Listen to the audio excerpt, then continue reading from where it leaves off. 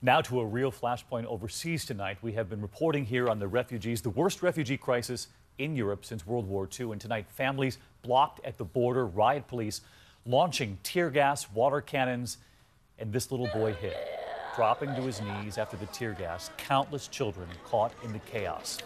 ABC's Mary Bruce reports in from the border between Hungary and Serbia tonight. The standoff on the border tonight erupting. Desperate refugees breaking through the gates, trying to force their way into Hungary.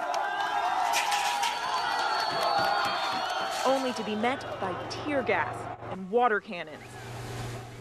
Some of the most innocent caught in the middle. Mama! Mama!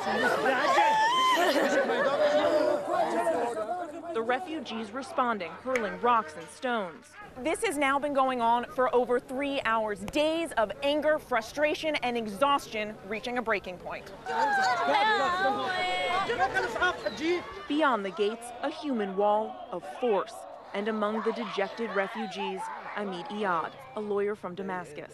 They put them lives in danger to arrive here.